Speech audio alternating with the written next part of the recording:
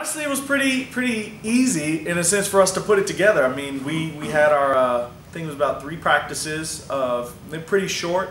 And once the youth grab it, I mean, once they understand it and they grab it, they take on their character, it becomes natural. I'm gonna pitch. No way, I'm gonna pitch. You always get to pitch first. You can't pitch.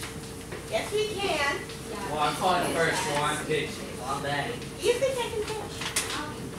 I You don't think I think can pitch? Nice. Nice. I don't get to pitch, or at least I get to catch. I'll be next to that later. What I really love about it is that we're not stuck specifically to the script. We have an understanding of all the key points, but in that we know what the end result is supposed to be. And that being the case, it allows the freedom of the teens to be natural.